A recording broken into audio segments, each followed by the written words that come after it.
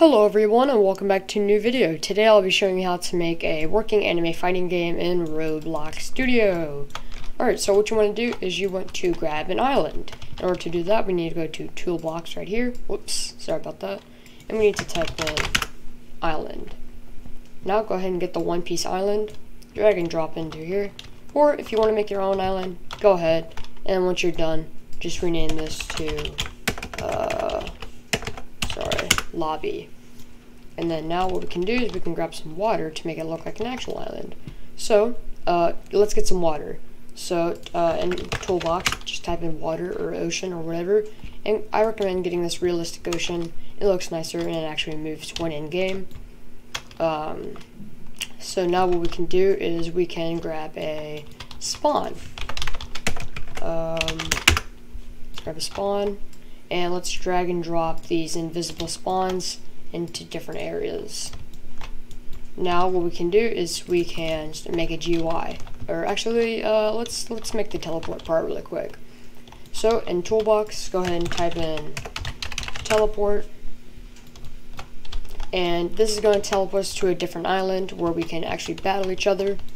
So go ahead and get these, whichever teleporters you want. I'm actually going to get this. And I'm gonna get a, actually, I'll make it that big. And we can grab that. And now, what we can do is we can grab a arena. Whoops, sorry. Can't type arena. And, over here, we can go, let's see, we can go about right here and, get the arena. Where is it? Okay, so just put the arena wherever you want it to be.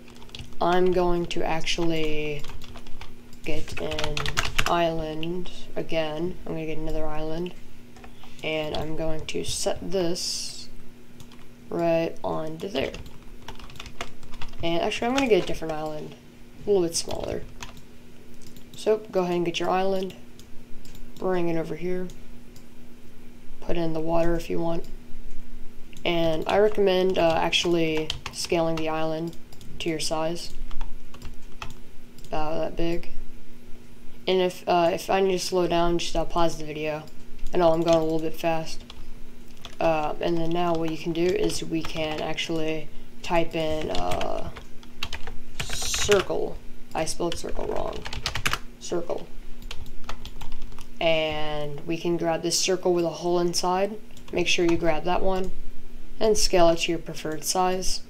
This is going to be so our players can escape the arena map. And go ahead and make the transparency to 1. And now, for example, when you spawn here, you cannot jump out of the arena, see? Can't jump out. Okay, now, another thing that you can do is we can go all the way back to the one piece island and grab a teleporter. This is going to teleport us to the island, but really pretty much all we need is basically just this telepad. So go ahead and go into the Frost 2, grab the telepad and delete the model, and you have your little telepad now. Scale it to where it's like you can't see it, and make the I think that's good. Just teleport to, or scale it to where you can't see it that much, and I think it should work. Let's go ahead and test this out really quick, and then we'll move on to the powers. So you're gonna play here, and then here you see this big spawn. Gonna go, yep, sweet, it works. And then now we can start making like the anime stuff, like the powers and stuff. So what we can do is go to the I think like 1, 2, 3, 4, 5, 6, the 6 links in the description, and we're going to be using these as our magic, our little attacks. So what you can do is we can go once you're done downloading those, go to workspace, click the plus, add a folder, and rename this to, I don't know, don't delete. And drag everything that you have here into there. So now we have a little clean workspace. And then now once you're done doing that, you should have these tools in your toolbox or your little inventory. So go to the 4 little dots where I'm pointing right here with my mouse, click them, and you should see all of them right here. I've already downloaded them in the past, so I'm going to scroll down until I see them. But what we're going to do first is we're going to go to the light beam attack. Is our little light beam attack. So you see all this confusing stuff here. It's not confusing, I promise you. I'll show you how to do it. So hold left click on the light attack.re and go into replicate storage. Now go ahead and go to the light attack client and drag it into starter player scripts. Now go to the light attack server script service. Now go to the beam and put it into server storage. And I think we should be good. Let's hit play and let's try it. Now press Q and aim your mouse where you want to shoot. You should see this thing right here. Yep. Okay. And then you can start moving now. You can start shooting and stuff. If you want to make the cooldown like less time and you want to make the distance farther, go to the server script service light attack server and you should see local cooldown. Change that to 2 or whatever you want. And now scroll down and then you see a local distance on line 85. Let me actually go in a little bit, 1 second. See this local distance, you can change that to 50 or whatever you want, how far you want the beam to go. And now we're done with that. So what we can do now is we can go to the ice magic next. Make sure it's the ice magic. Alright, and then this is actually pretty simple. Go to the ice creator, put it into server script service. Now get the ice magic activated, put it in the replicated storage. Also make sure you're in Explorer. Now go to the input detector, drag and drop it into starter player scripts. 1 second.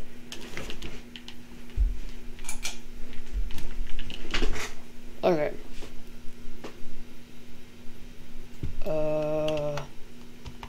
Okay, so now what you can do is go to the, let me find it, 1 second, sorry guys. Here we go. Go to the fireball magic, and you see this little fireball. Again, it's pretty simple. Go to the create fireball, put it into server script service. Now go to the detect fireball, put it into starter player scripts, and get the on fireball thrown into replicated storage. One helpful tip, anytime you see any of these, they're most likely going to go into replicated storage. And most times you see these, they're most likely going to go into server script service. Because, see, this is a script, and it's going to go into server script service. So that's just a thing to know. Now what you can do is you can go to Earth Magic, drag and drop that in. Again, the same process. Script into Earth Attack into server script service. Detect Earth Magic into starter player scripts, and earthmagic.re into replicated storage. What you can do now is you can go to the lightning ability, drag and drop that in, and it's literally going to be the same process for every single thing. So I'm going to go ahead and do this. Earth Magic or Lightning Creator into server script service, create lightning into replicated storage, and input detector into starter player scripts. And boulder throw, we haven't done that, I don't think. So I'm going to go ahead and do that again. Boulder create, and you should get the process. It's actually pretty easy. And then one thing we want to do again is we want to create a safe zone. So go ahead and look for a safe zone. So type this in, or try and find this safe zone by Ry_EESTKI. Drag and drop that in, and it should look something like this. If I find it, I'll leave in the link in the description, but if I can't find it, I'll try my best to find it. So go ahead and scale that to where it fits the entire map, because you don't want your players getting like destroyed while in the lobby by like other players. So you have it filled to the entire lobby, but it looks like this this thing's in the way. Go, actually we need to ungroup it, so sorry. Go to the folder that says Safe Zone by Rye, and click the V in Starter GUI, hold left click, and put this into Starter GUI right here. And we can go to the Safe Zone, or workspace, drag and drop the Safe Zone into workspace. Now hit the little V and go to the sensor part, and then change the transparency and properties, change the transparency to 1. Okay, and then make sure Can Collide's off. Scroll down to where you see Can Collide and make sure it's off. So now when you hit play here, or you spawn, you can test the fireball and stuff out. See, if you press J, the rocks work. And it's because my mouse was right there that didn't work. You can press J for the rocks, and you can press just figure out the keys, which ones are the keys, and then F is lightning. You can just control it with your mouse, and then G is fireball. H is how you throw boulders.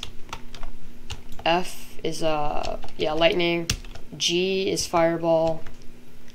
And I think G is also the ice.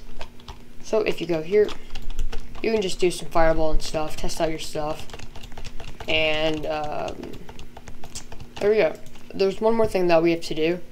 You don't have to do this actually. Just go to Start GUI, click the plus, add a Screen GUI.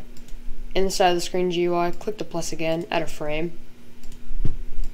And just scale the frame to about the size of the screen. And then change that to whatever color you want. If you have this plugin, it's the Roundify plugin, just round it so it looks nicer. Alright, and then inside of that you can add a text label. Name this whatever you want. I'm just going to name it to settings, text, settings, and customize it however you want.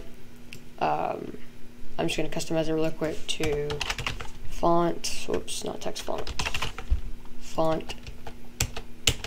Alright, and then text color. So I'm trying to make this video as short as possible for you guys.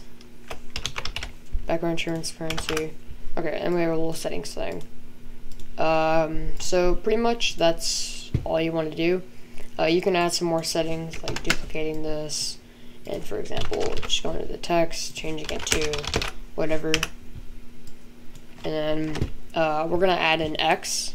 So go to the frame, and then click text button, and I know my little circle went away, and then go to filter properties, change the text to a capital X, change the text scale, text color, it's going to be white, and then change the background transparency to red. Okay, and then you can change the font or whatever you want. Why is it doing that? The font. Okay, and then let's see. Sorry guys, I'm trying to find this. Okay, and then that doesn't look the best, but it works. So inside of the text button, click the plus, add a local script. And now I'm gonna leave the script in the description. It's the closed GUI. Just look for this. It's gonna be the only script pinned in the comments. Yeah, it's gonna be in the comments instead. So just go ahead and paste that into there. Or if you want, you can just copy this. And I'm not gonna leave it in the comments. You can just copy it because of how simple it is. So there, when you have that, just click the X, and you can go ahead and test it out. So as you can see, settings, we click the X, and here we go. Wait and shoot and stuff. Our players are safe because there's a boundary, or like safe zone. Just click stop. And I want to add one more thing before we go. I want it to be like sound and stuff. So like anime music or something like that. I like this. We can get this. Get whatever music you want. go into workspace and click or type in sound. Click the sound, and then scroll down to properties, and you see sound ID. It should be where the green plus is, or not plus, but where the music thing is. And just paste the ID into there, and click the green arrow. There you go. But it won't play while we're in game for some reason, so we had to add a script. So click the plus, add a script, and type in this .workspace.sound play. So game.workspace.sound :play parentheses, and it should work. Yep, it works. Yep. Alright, so I hope you guys enjoyed this tutorial. I might make a part 2 on this if you want me to. So yeah, there's your anime game. I hope you guys enjoyed, and leave a like and comment on this video. Please, it would mean the world if you subscribed and liked, because this video took a while, and it's going to be a while to link all this stuff in the description, so just please like and subscribe. It'd be helpful for me. So thank you guys for watching, and I'll see you guys in another video. Goodbye.